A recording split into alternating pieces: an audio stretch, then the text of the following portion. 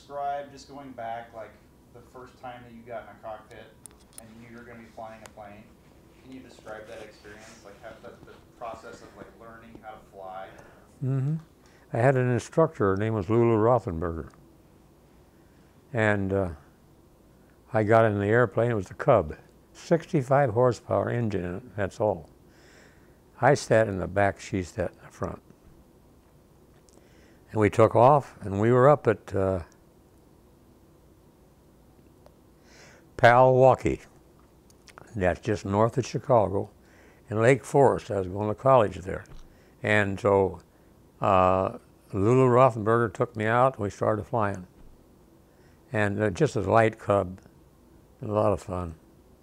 And I told you about the fact that all the side ripped off of the fabric. I think I mentioned that to you before.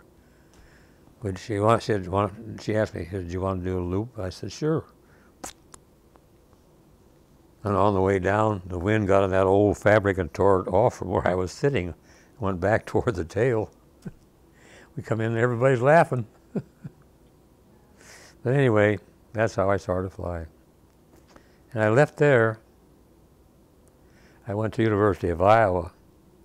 Physical ed training was excellent. And from there was no flying during the University of Iowa. From there we went to Minneapolis, Minnesota, and started flying by wings. That's two wings, okay? It's called Stearmans. And they were Navy Stearmans. We flew those.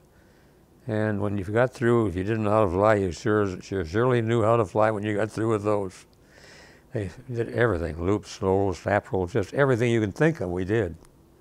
And they'd have big circles on strips out there. You got to put it in a circle. You pull it up, crank it up like this, and drop it down and roll it out. They don't do things like that anymore. We always did spins. You know, you pull up the airplane, push on this rudder. You're going to put it off this way and stall it. But if you let it in there, it'll keep going down toward the earth. Now, the only way, the only way you're going to do that is correct it by pushing the rudder so it comes back the other direction. And that'll stop the spin and you release it. That's it. There's no big deal about that. But they used to make a lot of deals out of it. Really ain't nothing to it. But at least I thought so. So how does all that compare to the first time you got in the cockpit of a Grumman? Okay, I'll tell you. I had been in the cockpit of the Grumman, sitting in it on the ramp for a few days.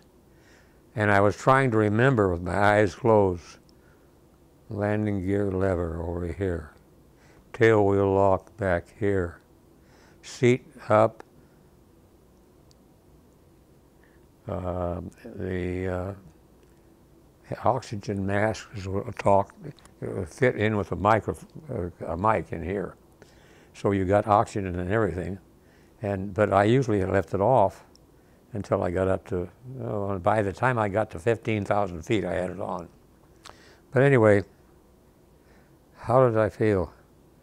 I was overwhelmed, really. I got out of what they call an SNJ. That's a tandem seat, a person here and a person back here, a student. This big airplane, I looked at it, it weighed 7 tons. And I looked at that thing and I said, I had to fly it. But there's no cockpit for somebody in there to teach you how to fly it. So I sat in it, I memorized everything. I sat in it for, so I felt comfortable, So then there was the day, okay, you're up, Woody. I start the engine, I taxi out, easy, real slow, and looking this way, and looking that way. The reason I had to do this is I had to look over this way because I couldn't see around the engine, it was so big, if I wanted to see forward. So I did turn a little bit, and that's the airplane I'm talking. And as I turned this way, I could see you. Now I turned this way, I could see her, but I couldn't see, I couldn't see straight forward. I taxied out, and they had people out there in radio contact with us. Now, if this is the runway, and I pull up and I'm stopped right here, I would roll forward maybe 10 feet, and I'd push a lever right here. That lever would lock. And remember, here's the engine, here's the wings, and here's the tail. It would lock the tail wheel so it was straight. And we're sitting down, 2 wheels up here, the front, the landing gear wheel, and back here the tail wheel. Now you couldn't move it this way. So you just added throttle, and you knew you had a hold of a lot, really and truly, first time. And I was on the rudders, and the torque wants to take you off this way alone. So I had a lot of right rudder on it. And just the torque of the engine is so powerful, it would take you to the left. You'd correct that by pushing the right rudder on and having the wind hit the tail to hold you this way. So it took off, and once you got airborne and hit that wheel, then you were really flying. But it was a lot easier than you think. Really, it was. It was okay on the takeoff. I came back down. They talked me in. I'm flying around. I'm going to land down here. They got it on the ground. They said, your sync rate, too low. Do I add a little throttle?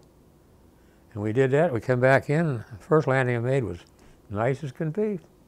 And they were very good, easy to land.